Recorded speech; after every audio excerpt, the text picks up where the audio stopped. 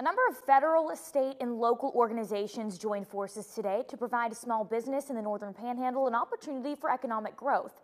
USDA Rural Development, West Virginia Northern Community College, WVU Industrial Extension, and the West Virginia Department of Economic Development held 3 business resource workshops.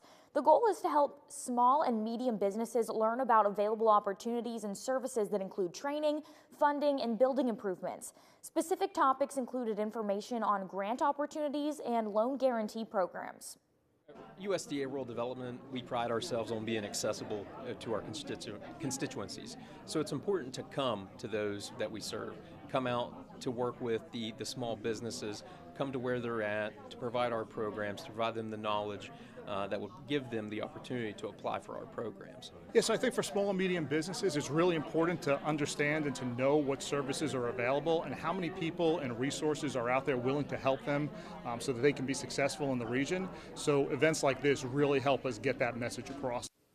The 3 workshops took place at the WVNCC campuses in Weirton, Wheeling, and New Martinsville. Taking a book